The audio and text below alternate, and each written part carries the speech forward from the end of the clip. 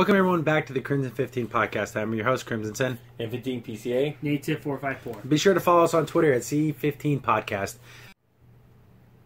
As we mentioned in our Atari video, Neo Geo is having a mini. Everyone's having minis. Yeah. And ever since the success of the Nintendo Mini, They see that everyone's coming back with that retro market. Genesis is coming out with an official one. Japan only, lame. It's going to eventually come here. So the SNK Neo Geo had one.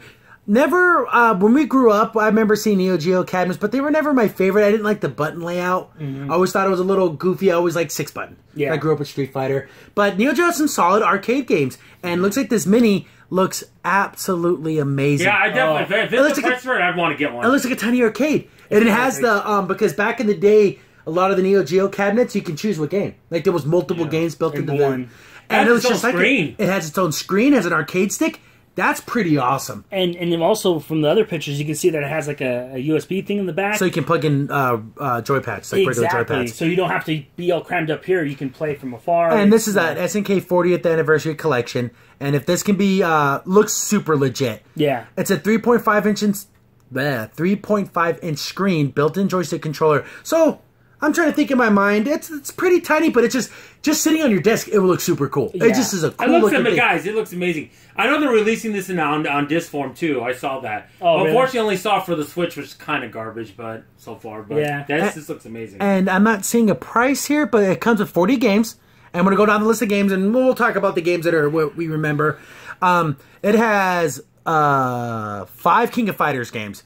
95, 97, 98, 2000, 98, basically. And 2002. Yeah. They're the same games, basically. Because, that's a way to pad out the thing, is to put tons of versions of Kings of Fighters.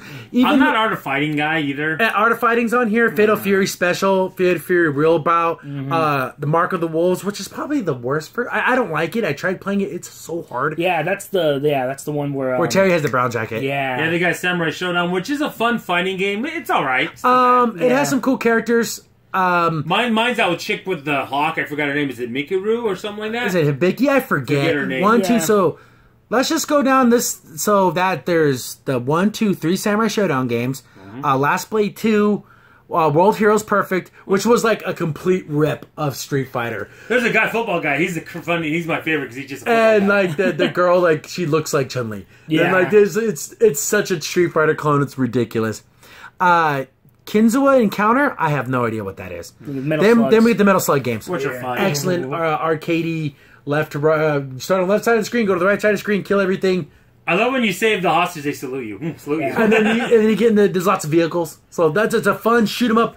Super hard, designed to steal all your quarters. You're finding generic Nazis and you go to aliens. For some reason, you start finding aliens at the end. That's the problem with SNK games, is that they do this rubber band effect like no one else. The first couple levels, they're really easy. Then you get to the very end and boom, it snaps back. There's a reason why all Metal Slug games on the home consoles have infinite continuance. There's no way you'd be able to beat them. Same thing with King of Fighters, Samurai Showdown. The last parts, oh goodness. So then it goes into King of Monsters. Awesome. It's a wrestling battle royale game. I guess it would be the best way to do it. So just imagine King Kong, Godzilla, Jet Jaguar, just rip off some of those characters. And it's funny, they're like big, large, and they're like in an arena. It's so funny because it is an arena because it's the city. It's the city, but it's like, the power plants are making 2 electrical wires go. You can bounce off them. So it's like a ring. I don't want to say, isn't there like an Ultraman guy there? It's in the game. There's a Godzilla rip-off. There's like a wrestler who looks like a large-time wrestler guy. Yeah. There's like a goop monster, so it's very kaiju monster movie. Yeah, which is really cool of the week, and it's cool and movie of the week too. I also, the thing is that every time I get paid, I'm like, I see King of Fighters available to buy for download. Like there's one, but it's like $8. I'm like, I never buy it, but I always get tempted to buy it because I love that game. Shock Trooper Second Squad. I barely remember that. If I saw that, I would probably know it. One I can't pronounce. Shin Goku 3. Ninja Masters, another side-scrolling beat 'em up, really cool. Top Players Golf. Never been a golf guy for games, but that's If it's not Mario Golf, I don't play it. Super Sidekicks, I don't remember. Blazing Star. I do. That was fun. Puzzled, probably a puzzle game. Yeah. Then we had some more Metal Slug games. Magician Lord, great game. I want to see if anyone can beat that on one sitting in arcade. People can do it. I guarantee there's somebody out there. Because you're playing for like 8 hours. It's like a regular game. And the first King of Monsters, both were really good. Blues Journey. Drawing a blank on that. Shock Troopers 1 and 2 are on here. Robo Army, Cross Swords. Mutation Nation, 3-count bout. Was that another wrestling game? I think it might have been wrestling. Or was that a boxing game? I forget. Yeah. The wrestling is like the characters are really big though, and the ring's like kind of small. If I remember, I haven't played it in a long time. Last Resort, Ghost Pilots, and Football Frenzy.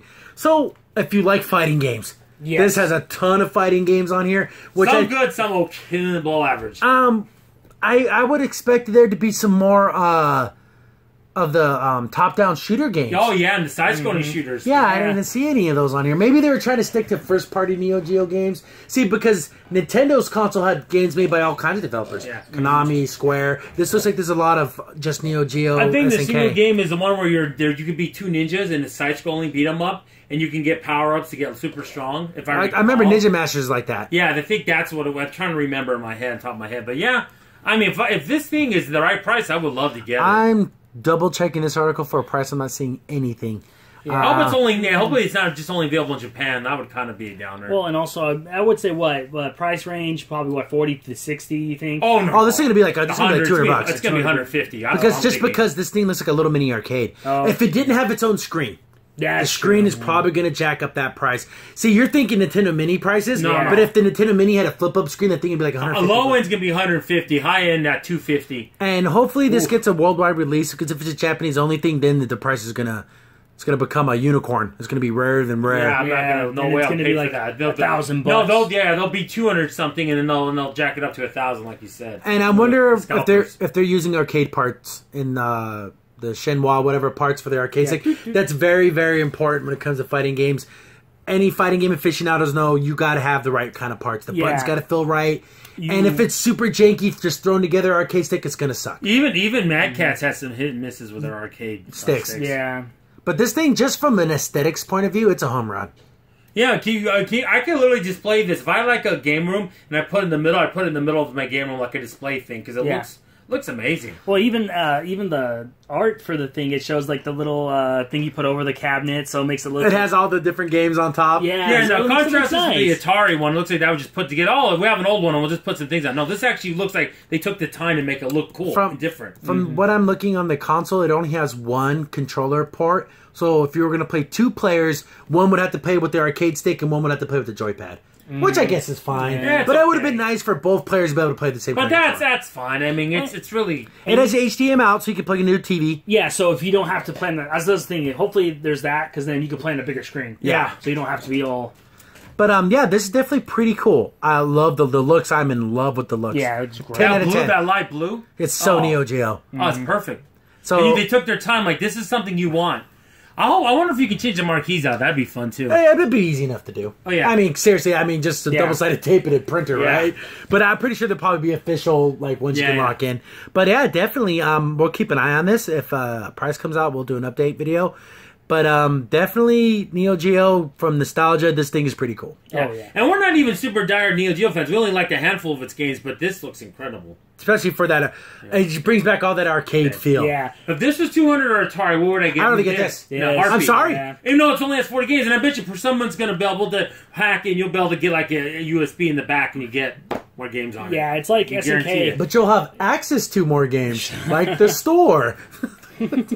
All you can go in the car and drive and get things. Oh, I didn't know I could do that. Thank you. I'm glad that SNK, looked at the whole Nintendo thing, was like, let's do it better. Let's do it our way and better. The whole cabinet, the look is distinctly Neo Geo SNK. This has a flavor. It's just from the way it looks, it crushes Nintendo and Super Nintendo. Just for visuals. Maybe not games, but the way it looks, it's not even close. And if the build quality's up there, this thing's gonna be. I think it will be a home run, especially with the retro fans. Yeah. Because we all remember growing up going to arcades and at least seeing SNK cabinets. And there's a problem if you want to get physical Neo Geo games. The price went down for like 10 seconds and then went back up again, and it's never been cheap ever since. Yeah, the console was like $700 when it first came out, and the games were like $150. And it's still almost that price now. Because it's basically an arcade. Yeah. And also I'm glad for SNK. They're still trying to make games. They're still trying to be that video game company, which is awesome. They still have some cool properties. The King of Fighters, and now that's a cool property. Metal Slug, yeah. So definitely keep an eye on this. If the price is something ridiculous, like $600,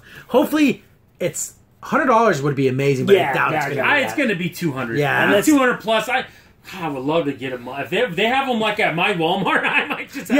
Man, I would love to. Layaway. I definitely would. I wish there would be like a display. I just want to fill the buttons in the joystick. Because if the buttons are nice and the arcade stick is working well and it has really good movement, then it's worth the price. If it's janky and cheap, and this thing weighs like 2 pounds. Yeah. It needs to be kind of heavy. Yeah, I wouldn't even mind a 5 pound. Yeah, it needs to have some weight to it. So when you're going in playing a fighting game, you're not going everywhere with it. Yeah, it just flies across the room. Woo. But nothing's better than that intro screen in Neo Geo. 128-bit. I know, that's when I actually meant something. But. Bits, baby. All about the bits.